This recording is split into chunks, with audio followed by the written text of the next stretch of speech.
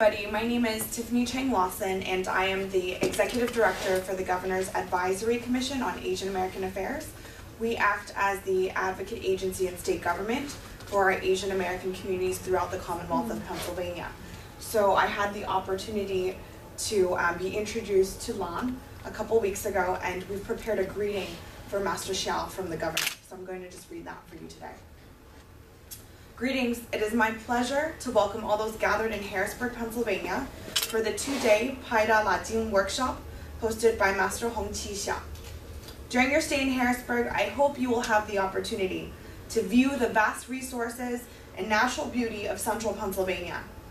I am sure that you will soon learn that there are truly memorable ways to see and experience this area. As you travel our scenic highways and byways, you will discover the qualities that make this region such an enriching place to visit and the goodness of our people, the richness of its historical significance, and our geographic diversity. Given the area's natural beauty and cultural vibrancy, I am confident that you will create many lasting memories while you are here. As Governor, on behalf of all Pennsylvanians, I am pleased to welcome everyone gathered here today for the workshop. Please accept my best wishes for an enjoyable visit to Harrisburg, Pennsylvania. Governor Tom Corbett. Thank you all so much.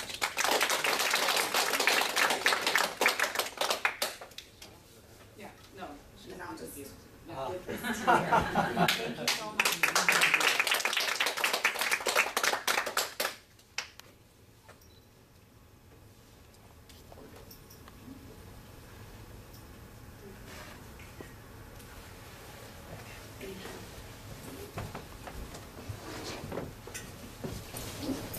Okay, the topic is simple, called self-healing.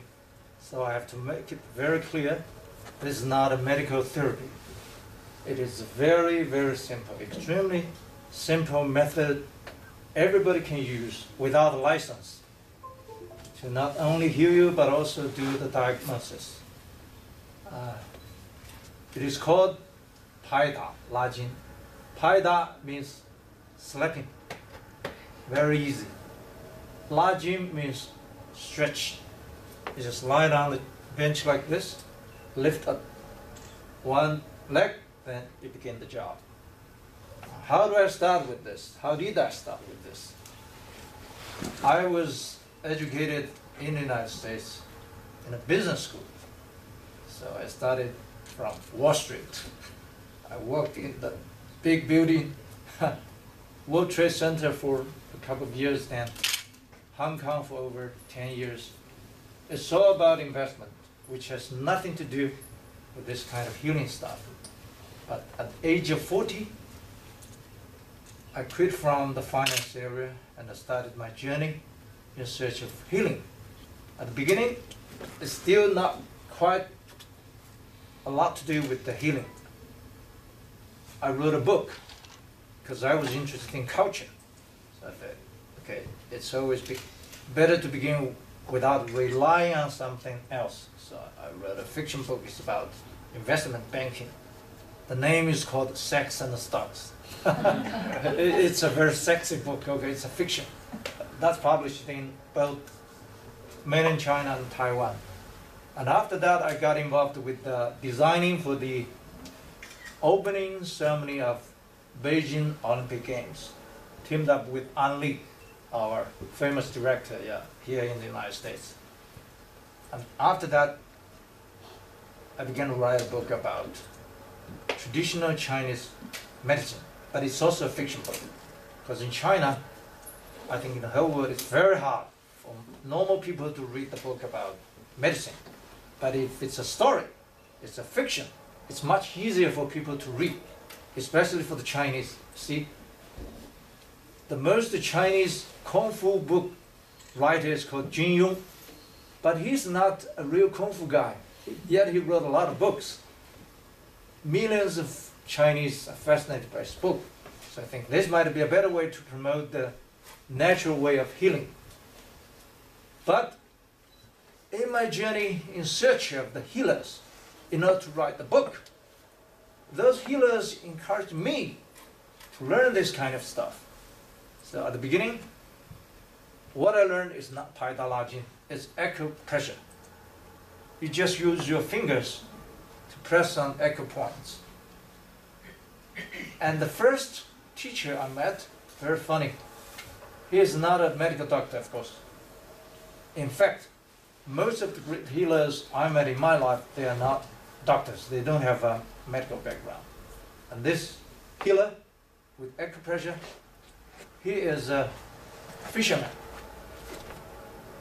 But when I visited his home, to my great surprise, I found so many people who were paralyzed, about 15 or so. They all began to walk, they were walking. So the fisherman told me, now they're walking, but then when we first came here, they couldn't walk.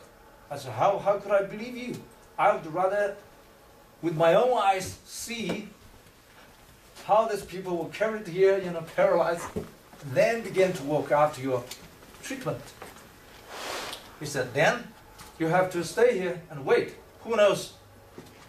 You have to wait for the new patients. So I said, okay, I'd be more than happy to stay here. So I stayed in his house in day 3, kind of at 9 p.m. something, very strong knock at the door. And this gentleman said, okay, here's what you want. I said, how do you know?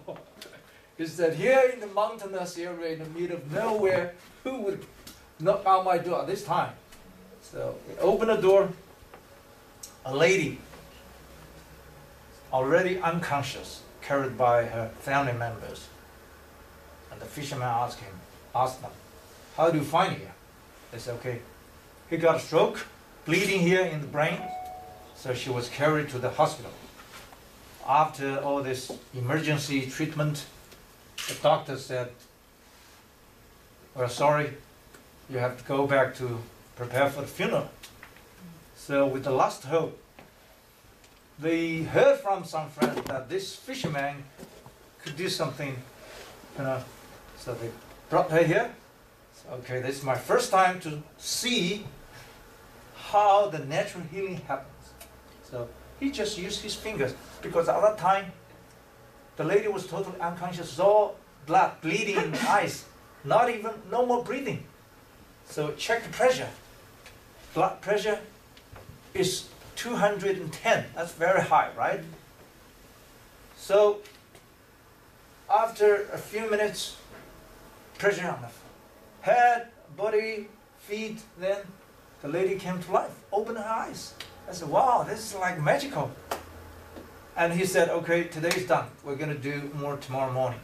So next morning, again, it's about 10 to 15 minutes just with fingers. It's like a magician doing something. So like 15 minutes later, the lady could sit up and could eat chicken legs. So I said, this is really, really, really interesting. So next day she was walking on the ground already. So it took about 1 week. So the lady went home. So it's like, job is done. I was still not sure whether it really worked or not. So next year, 1 year later, I visited that lady again.